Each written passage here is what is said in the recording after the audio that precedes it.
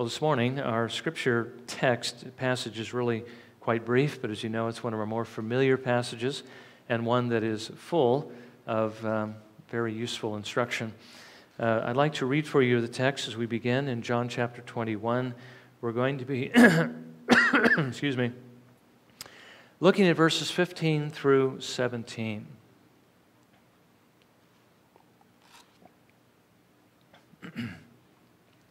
John 21, beginning in verse 15. So when they had finished breakfast, Jesus said to Simon Peter, "Simon, son of John, do you love me more than these?" He said to him, "Yes, Lord, you know that I love you." He said to him, "Tend my lambs." He said to him again a second time, "Simon, son of John, do you love me?" He said to him, "Yes, Lord, you know that I love you." He said to him, "Shepherd my sheep." He said to him the third time, "Simon, son of John, do you love me?" Peter was grieved because he said to him the third time, "Do you love me?" And he said to him, "Lord, you know all things. You know that I love you."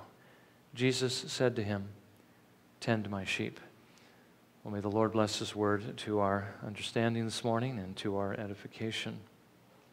Now, just a reminder about last time, we were looking at Jesus' third appearance to 7 of His disciples as they were fishing on the Sea of Galilee. They had fished all night, but in God's providence had caught nothing. Now, remember, we looked at the fact that they weren't doing anything wrong. It's not that they weren't supposed to be fishing. It wasn't that, that they had gone back to doing what they were doing before, forgetting everything they had just gone through for the last several years. After Jesus' death, they didn't have the means of support that they had before. Remember, there were women of means who were following Jesus and were supporting the disciples and others as well. But now Jesus had died. He had risen again. This was the third time He was appearing to them, but they didn't have the situation they had before. Now they had to provide for their own means, and so they were going back to fishing in order to do that. Now, having fished all night, they came up short, and we also saw there was a reason for that. And that was that Jesus might again reveal His love and His care for His disciples, to show them that He was still with them and He would still provide for them. Now, not only did He bless them with many fish, and the fish were actually counted, and large fish, to take care of their current needs, but it was also to provide them for the means that they were going to shortly have. They were going to need the resources to be able to travel to Jerusalem, where they would, which they would shortly do, is they would wait for the Holy Spirit. So Jesus allowed them this catch to provide for them in these 2 different ways. And remember that our Lord Jesus also continued to show His care and concern and His servanthood, as when they came to shore, He had already prepared a meal for them of fish and bread, and He served them. Our Lord now, who had moved from His state of humiliation, His having humbled Himself and even to the point of death, and He was under the power of death for 3 days, now was beginning His state of exaltation, but even in His state of exaltation is still a servant. And that reminded us that when the Lord gives us authority, that authority is not to lord it over others, but rather to minister to those under our authority, to serve them. But now we see here in this particular text another reason for Jesus' appearance, and that is that there was still some outstanding business that He had to take care of with Peter that, quite honestly, had to do with his previous denials of our Lord Jesus. Now, we've already noted, and we would certainly assume, because we know our Lord, especially as we have the Scriptures to tell us what He's like, Peter knew that Jesus still loved him. He still cared about him. When Jesus appeared to the 10 and then to the 11, He received and He embraced all of them. He didn't leave Peter out. He included Peter. But there still was some question, mainly it was actually only in Peter's mind, maybe in the disciples' mind, as to where Peter actually stood with his Lord now, and maybe a question about his future usefulness in His kingdom. I say, at least in Peter's mind. There was no question in Jesus' mind, obviously. And certainly, when we fall into sin, there is a question in our own minds as to whether or not God is going to forgive us and whether He still will use us after we have sinned. Well, Jesus answers that question in Peter's mind and in our own minds to show us that there is forgiveness and that the Lord still intends to use us, even as He still intended to use Peter in the work of His kingdom after his fall and his repentance. So let's look at a few things from this text. First of all, let's take a look at when the conversation takes place, because I think, again, it shows us Jesus' concern, His care, His love for Peter. It was after they had finished their meal. Jesus has the perfect timing, okay? We read in verse 15. So when they had finished breakfast, Jesus said to Simon Peter, "Simon, son of John, do you love me more than these?" Now, Jesus is the perfect host. Jesus is always perfectly considerate. Jesus knew that what He had to say to Peter would likely make Peter a bit uneasy. So He didn't speak to Peter before the meal. He didn't speak to him during the meal, but He spoke to him when the meal was finished so that He wouldn't spoil the meal for Peter or for the other disciples or make Peter uncomfortable. Jesus is the perfect host, very considerate. Now, as I've already mentioned, Peter had seen the Lord twice already, and both times Jesus had received Him, and Jesus had not rebuked him. But Peter still knew that there was something between them, because he had denied Him 3 times. And Peter did not take this lightly. Peter did not trade on the grace of God. Peter knew what he deserved for having done this, what we all deserve when we sin. We don't deserve grace and mercy. That's something God gives to us freely that we don't deserve. What we deserve for our sins, actually what the Westminster Confession also reminds us, is that we deserve what sin deserves. That's what we deserve every time we sin, and we should never see it any differently than that. We should sense the guilt of that and not the condemnation. The Lord has freed us from that. But we should know what it deserves. It's a means to kind of keep us from doing those things in the first place and not sinning so that grace might abound. Peter knew what he deserved. He deserved to be removed, especially from Jesus' close circle of friends. I mean, essentially what Peter would deserve ultimately for the denial of the Lord Jesus Christ is what Jesus said on an earlier occasion that we would deserve if we denied Him. If you deny me, I will deny you. Of course, in that instance, what He means is somebody who really never loved Him in the first place. Sometimes we do grow weak, and we can deny the Lord like Peter did. It's not exactly the same thing. But remember, that is what we would deserve, but for the grace of God. Well, he knew what he deserved, but so far, he had not said anything to Jesus, and Jesus had not said anything to him. And it's quite likely Peter did not really know where he stood with Jesus. Certainly he hoped for the best, since Jesus had embraced him and received him. But he was still afraid that Jesus was yet to deal with him.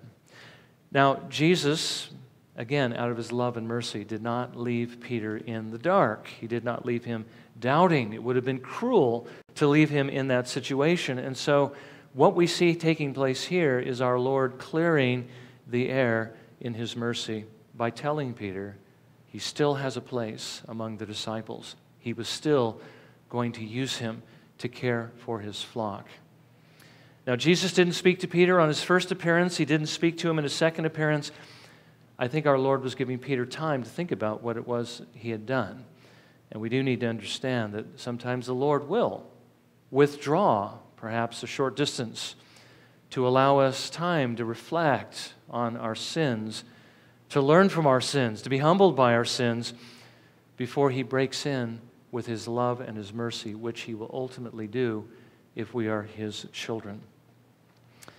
Now, we should note that while Peter was kicking himself for his failure to stand up for his Lord during his time of suffering, the way that Jesus deals with him is far from severe. He never scolded him for what he had done. He never even spoke directly to him about what he had done. And even when he comes to deal with him, he's going to speak about it indirectly in a very encouraging way, since our Lord knew what was in Peter's heart, and He knew that Peter had repented. He didn't have to hear it from him. He didn't even have to see it from him because he knew the hearts of all men. He knew, he knew Peter had repented. Again, when he speaks to him, it's not only to let him know that he had forgiven him, but Jesus wanted to reaffirm his love for him. So here, Jesus shows us his continuing love towards those who are his, towards us, when we fall into sin. That he, and ultimately this work, remember, in the heart of Peter, was the work of our Lord, wasn't it? He told Peter he was going to deny him, but he also said to Peter, I have prayed for you. And when you turn, strengthen the brethren. When we fall into sin, we need to understand Jesus prays for us in order to bring us to repentance, in order to restore us. So this is what this is showing us, but it also shows us, by the way, by way of example, what it is that we should be doing for others. Our willingness to restore brothers and sisters that fall into sin. And by the way, we should also note from this example to do it in the way that Jesus does. I mean, the way that he treated Peter, because Peter was truly a child of his, was in gentleness, the way he dealt with it, not directly, not by way of strong rebuke, although sometimes maybe that's necessary, but he does it by way of gentleness because he knew that Peter had already repented. Well, secondly, we see the questions that Jesus asked Peter to draw that repentance, as it were, out of him. He asked Peter 3 times whether or not he loves him. And Peter answers 3 times that he does, but there's just a bit of variation between the 3 questions. So let's just take a look, first of all, at Jesus' questions to Peter. Jesus asked the first time, Simon, son of John, do you love me more than these? Now, it's interesting that when Jesus addresses Peter, that he doesn't call him Peter, but he calls him Simon, son of John, which is basically Simon Bar-Jonah, which is what Peter's name was. Now, remember that Jesus is the one that gave Peter the name Peter. He named him Peter, which means, a stone or a rock, and Cephas essentially means the same thing, just 2 different languages, one Aramaic, the other in the Greek. Now, Simon is, again, his given name. It was the name given to him by his family that he grew up with, is the name that Jesus called him by when he was going to face Satan's temptation. Now, that was another interesting thing. We read in Luke 22, verse 31, Simon, Simon, behold, Satan has demanded permission to sift you like wheat. He doesn't call him Peter here either. And the reason being is because Peter basically, under these circumstances, as we've already seen, because he was sifted and he denied his Lord. Peter had lost that stability. He had lost that strength that essentially was characterized by that name Peter, rock or stone. Now, Jesus didn't take his name away from him. He said, you will no longer be called Peter because you fell into sin. But he doesn't use the name Peter because Peter basically had buckled and he had fallen. So there's an indication, even in the way Jesus is addressing him, that there has been a failure, but it's not severe. And he hasn't changed anything. But again, he's just calling him by another name other than the one that actually represents stability. So he asks him, do you love me more than these? Now we know that it's in our Lord's heart to call Peter back into the work. But before he calls him back into the work, he first of all asks him the most basic question that can be asked for anyone who would serve the Lord. And one that would show whether or not he genuinely belonged to him or not, and that is whether or not he loved him. This is also what must be there before Peter could ever possibly serve the Lord as he should. He must love the Lord. Now, there's obviously another reason why Jesus asked him this question, and that is because Peter had denied him. And now he's questioning him, do you really love me, Peter? How can you say that you love me, Peter, when just a short time ago you denied 3 times that you even knew me? Now again, when we do things that are the opposite of what we say we believe, and Peter certainly profess to believe and to love the Lord Jesus Christ. When we do things that are the opposite of what we believe, we shouldn't take offense if somebody questions our sincerity, and whether or not we really do love the Lord, or whether we really do believe what we say we believe, if they see that we're acting in a way that is contrary to what we say we believe. So there shouldn't be an offense taken here. We should expect it. But I want you to notice again Jesus' gentleness in dealing with this question. He didn't say to Peter, Peter, you don't love me. I mean, look at what you did. He asked the question, do you love me? And remember, Jesus knew that Peter really did love him. But he deals with him again indirectly, and sometimes that's the best way to deal with it, is indirectly rather than just directly. Now, the question that Jesus asked Peter is interesting on another level, because he didn't ask Peter, Peter, have you wept over your sin? Have you been fasting, Peter? Have you been trying to make amends by doing lots of good things, the things you know that I want you to do? But he asks him the most important question, do you love me? As if he's saying to Peter, if you love me, Peter, that's all that matters. Then everything you've done has been forgiven, and we won't say anything more about it.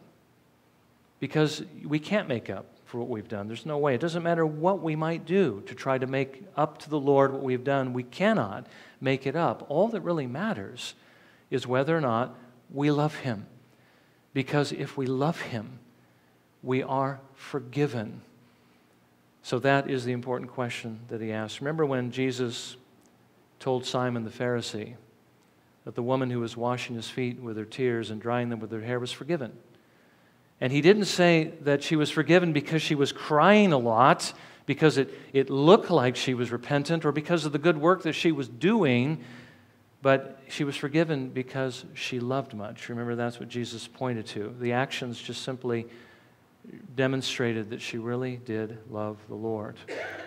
Now again, if you love the Lord, it doesn't matter what you have done. You are forgiven if you have repented of those things.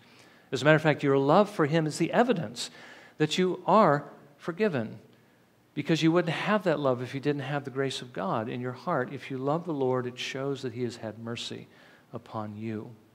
By the way, if you love the Lord, remember, let's not forget, you will keep his commandments too. Repentance means turning away from what you're doing that is unloving and beginning to do what is loving in his eyes. But it was also important that Peter love him because of what the Lord was actually calling Peter to do, and that is to take care of his sheep. So it was important because of Peter's former denials. It was important because it is the evidence that he is forgiven and he really belongs to the Lord. But it was also important because Jesus is now going to recommission Peter to do what he originally called him to do, and that is to shepherd his sheep.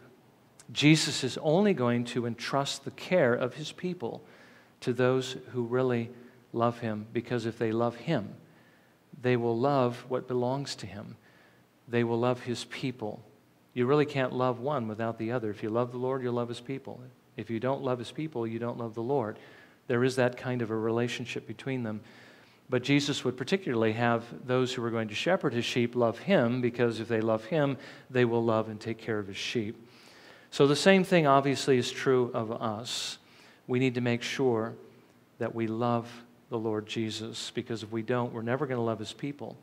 If we don't love the Lord, we're never going to be able to do what Jesus tells us to do as members of the congregation, which is that we are to love one another in the way that Jesus has loved us.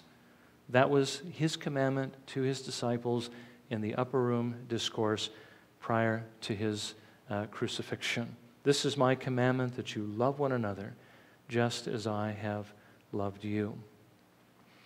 But now there's a couple other things we need to note here. Jesus doesn't merely ask Peter whether he loves him, but he asks this question, Simon, son of John, do you love me more than these?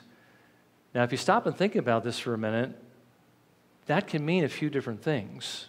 It can mean, at least three things, but Jesus could be asking this question, do you love me, Peter, more than you love these others? Do you love me more than James and John? Do you love me more than Andrew, your brother? Now, we don't love Jesus as much as we should if we do not love him far more than our most intimate friends, the people we love the most in this world. On one occasion, Jesus said to the crowd that was following him in Luke 14, verses 26 through 27, something we really couldn't understand unless we understood this principle. Jesus said, if anyone comes to me and does not hate his own father and mother and wife and children and brothers and sisters, yes, and even his own life, he cannot be my disciple. Whoever does not carry his own cross and come after me cannot be my disciple. Our love for others is to be such a distant second that our love for them would almost be characterized, as Jesus says, by hatred rather than by love. Now, we know that he doesn't call us to hate those who are closest to us, or even to love our enemies. We're not to hate anyone. What he means is our love for him is to be so surpassing in every way to those who would be the closest to us that there's no comparison. And if we had to choose between the two of them, we'll take Jesus every time. Well, that's one thing that Jesus could have meant. Another is, do you love me more than these things that you had given your life to, Peter? Do you love me more than these boats and these nets and the pleasure you get from fishing, if there actually is any pleasure in fishing? Some people do find pleasure in it. More than you gain by fishing? Are you willing to leave all of this behind in order to do what I'm calling you to do? Well, is there anything that you love more than Jesus? Are you willing to do what the rich young ruler could not do, which was sell all you possess and give to the poor and follow Jesus? You see, Jesus says we have to love him more than these. That was where the rich young ruler failed. He loved his riches. He couldn't give them up. And so he failed in his love for Christ. He was not forgiven unless he repented at some later date, but he left downcast because he was one who had great possessions, and those possessions had possession of him. We have to love Jesus more than our possessions. But Jesus could have also been asking Peter, and I think this is probably what he had in mind here, do you love me more than these love me? Now, why would Jesus ask that question? Well, remember before Jesus was betrayed, before he was betrayed by Judas, handed over to his enemies, he said to his disciples in Matthew 26, verses 31 and 32, you will all fall away because of me this night. For it is written, I will strike down the shepherd, and the sheep of the flock shall be scattered. But after I have been raised, I will go ahead of you to Galilee. And of course, when they said that, all the disciples were probably stunned. But there was one who spoke up, and that was Peter. And how did Peter respond? Verse 33, even though all may fall away because of you, and he was referring to all the other disciples, I will never fall away. Now, what was Peter actually saying here? Peter was saying, I love you more than these. I will stand, even though all the rest of them fall. Now, Jesus, I believe, is asking Peter here, Peter, do you still believe that? Do you still believe that that's true? Well, his response indicates that he really no longer believed that, because obviously he had been tremendously humbled when he answers in verse 15, you know that I love you. Not that you know that I love you more than these, but you know that I love you, Lord. Now again, the most important thing is that we love Jesus. He will accept us if we love him, even if there are others who love him more. We don't have to love him most to be accepted by the Lord. I mean, that is more than other people. But we do need to love him. Okay, we do need to love him. Now this brings us to our third point, and that is how Peter answers Jesus' questions. Jesus asked Peter this question 3 times, and Peter responds essentially the same way 3 times. We read in verse 15, he said to him, yes, Lord, you know that I love you. And he says the same thing in verses 16 and 17. Now we've just seen that Peter no longer believes himself to love Jesus more than the other disciples, and now he appears to be ashamed of what he had boasted of earlier. And we should all be ashamed, of course, by any measure of pride within us. We know that it's only by the grace of God that we love Him at all. And we should never seek to think that we love Him more than others. Now, again, we do need, according to what our Lord tells us, our goal, and actually what our experience should be, is that we should love Jesus most of all. We should love Him more than brothers and sisters in the Lord, brothers and sisters in our families, our closest relations. But we must always believe that our brothers and sisters in the Lord love Jesus more than we do. Now, that is kind of an interesting thing, isn't it? And why would I say that? Well, Jesus is asking Peter this question. Peter, do you still believe you love me more than the rest of these? And Peter might have thought he did before, but now he understands his own weakness. He understands the deceitfulness of his own heart. He understands his sin, and he's not going to say that anymore. And how can we really think any other way than what Peter thinks? Because don't we know the weakness of our own hearts? Don't we know our own sins? But we don't know the sins of others. So how can we say we love Jesus more than they do when we know our hearts, but we don't know their hearts? We may very well love Him more, but we should never think that. And to think so would be boasting. We just need to focus on our love for the Lord and not concern ourselves with whether we love them more than our neighbor. We should, of course, try to do what we can to encourage our neighbors to love them more, but we must always think better. Try to outdo one another in showing honor to one another, thinking the best and thinking more highly of others than of ourselves. But even though he no longer believes that he loves Jesus more than his brothers, he still professes his love to Him and to be devoted to Him, which is the evidence of his repentance. Remember, I told you earlier, Jesus had prayed before Peter fell into the sin that his faith would not fail. And the Father answered that prayer. And because his faith didn't fail, neither did his love for Jesus fail. Because remember, genuine faith works by love. That's what the Apostle Paul tells us. Love is what energizes faith. It's actually, when you get down into it, is what gives birth to faith. The Spirit of God, that is His fruit that He produces in our hearts. He creates a love for the Lord, and as soon as that love is there, we reach out in faith and embrace the one now whom we love. Faith works by love. If you have faith, you have love. Jesus prayed that Peter's faith would not fail, and it didn't fail, which means he still loved him. Now, Jesus answers or questions Peter 3 times with regard to his love, and each time Peter professes his love. And that love that he professed, as we know from the historical account that follows, proved to be genuine. It moved him to devote his whole life to Jesus and to follow Him, even though it meant that he would be executed for that. That's what we're going to see a little bit this evening. But one thing we do want to take notice of here is that when Jesus asked Peter the 3rd time whether he loves him, we read in verse 17, Peter was grieved because he said to him the 3rd time, "Do you love me?" Now, I think you all know the answer to these questions. Was he grieved because Jesus asked him this question 3 times? Did you accept my answer the first time? The first time, the second time? Why are you asking me 3 times? Was it because asking him 3 times reminded him of the 3 times he had denied his Lord? Well, it's possible that had something to do with it, and I'm sure it did, but it's more likely he was grieved because of the change in the question the 3rd time, which obviously doesn't appear in our English translations. The first 2 times, Jesus uses the word agape, which, as you know, is the highest, most adoring, most self-sacrificing kind of love that anyone can experience. And that's the kind of love, of course, the Lord gives to us. When Jesus says, "Peter, do you love me with this kind of love?" The first 2 times, well, actually each time, but the first 2 times, Peter responds using the word phileo, which means, "I'm fond of you, Lord. You're like a brother to me."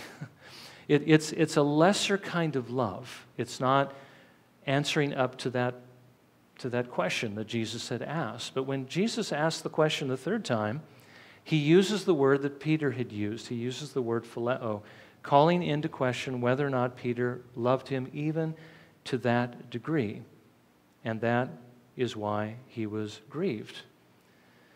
But notice in the last answer, Peter appeals to the fact that Jesus knows this to be true. We read in verse 17, and he said to him, that as Peter says to the Lord, Lord, you know all things. You know that I love you. The fact that Jesus knows all things and that he sees what's going on in our hearts is really quite a blessing to us.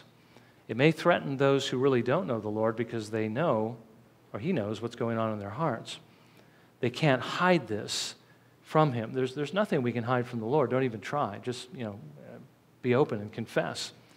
But it's a comfort to those of us who do love him, because even though we know our lives don't measure up to what they should be, to what he calls us to be, we know that he still sees that we love him, and he still forgives us, and he still receives us.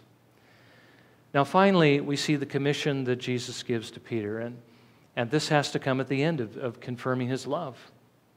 Jesus now commissions Peter to care for his church, for those whom he purchased with his own blood, to care for the young and the immature lambs and those that have grown to maturity. He says in verse 15, tend my lambs. In verse 16, shepherd my sheep. In verse 17, tend my sheep. Jesus was calling Peter to feed his people, to feed the young and the old, with the milk of his word, with the meat of his word, with his gospel, and to do the work of a shepherd among them. Remember how the Lord called David out of the sheepfolds to shepherd his people Israel, and he called him because he knew what it was to shepherd, how to care for sheep. And he's calling Peter to do exactly the same kind of work here, the work of a shepherd, to care for them, to protect them, to guide them in all the ways of God's blessing. When Jesus ascended into heaven, he gave gifts to men, Paul tells us, and one of these gifts was the gift of elders, pastors, teachers, to be the means of basically helping the flock grow up into the image of their Lord and to serve him in his kingdom. That's what Jesus is calling Peter to do. Now, why did Jesus single Peter out to do this? Why did Jesus give him this commission? Was it because he was intending for Peter now to be basically the earthly head of his church, as some believe? Well, no. Peter didn't actually see his commission in this way. This wasn't a call to be to like a super office above the rest. Peter was just happy to be called back to the work he was originally being called to. And I think that's the way that Peter saw this. Peter never understood the commission in the way that he would be head and shoulders, as it were, above the rest or the head of the rest. And he never claimed this authority. As a matter of fact, on one occasion, we even see him called on the carpet for his activities, going out and sharing the gospel with Gentiles. Peter, were you out of your mind? So Peter was not, who are you to question me? But he was simply expressed what the Lord had shown him. And they accepted that answer, and they said, well, then the Lord has brought Gentiles also into his kingdom. What Jesus was doing was restoring Peter after his fall and his repentance to the apostleship to which he had originally called him, in a way that both he and his fellow disciples would know that this is the Lord's will. Let's not forget, Peter had fallen into a very serious sin. We don't want to take this lightly, and neither did Peter, but it didn't mean that his usefulness was over. Jesus forgave him, and he still entrusted to him that which was most precious to him, his church. Tend my lambs, shepherd my sheep. When we fall into sin, as I've said, and this is really, again, I think the most encouraging part of this, when we fall into sin, the Lord doesn't throw us away. He doesn't cast us out. He doesn't say, I'm done with you. You might as well just leave. He never throws us out of his family. The Lord Jesus always works to bring us back to the place where he can use us again. And the reason is, and the only reason, is because he loves us.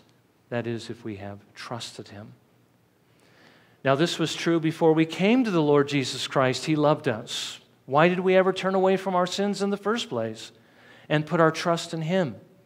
The only reason why we sought the Lord in the first place is because He was seeking us. We love Him because He first loved us. And now that He has found us, now that we've been reconciled to Him through the death of His Son, is He ever going to reject us? Is He ever going to cast us away? Well, Paul tells us there's nothing in heaven and earth that can separate us from Him. There's nothing that can take us away from the Father's hand. The parable of the lost coin, of the lost sheep, tells us that Jesus will always go after one that belongs to Him if they stray from the fold, and He will always bring them back. And when He brings us back to a place of usefulness in His church because He loves us.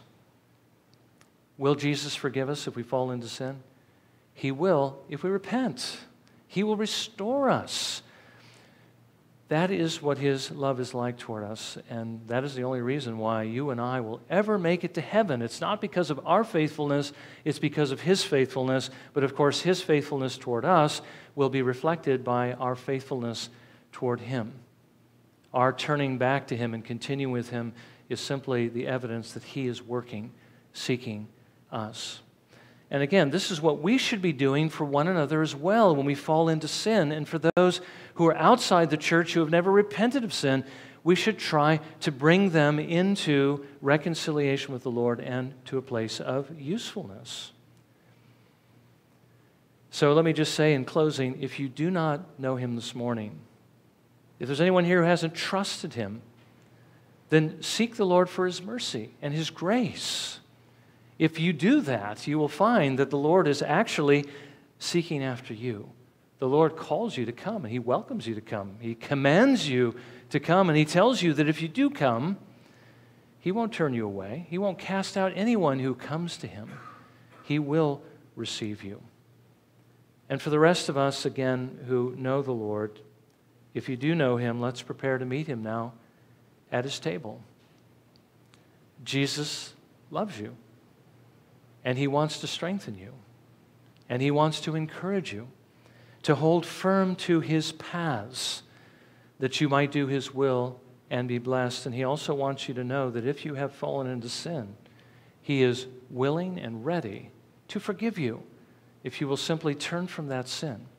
And you will turn from it if you do know Him. He will make sure that you do. Well, let's spend a few moments in prayer, and let's ask the Lord to help us take what we've just heard and apply it, and use it also to prepare to come to the table, remembering that the table is for those who have repented and have trusted in the Lord Jesus. The table is for those who really want to be free from all of their sins. The table is for those who love the Lord Jesus Christ and have been forgiven by Him. And the table is also a place where we can find more strength to serve and honor our Lord. Let's spend a few moments in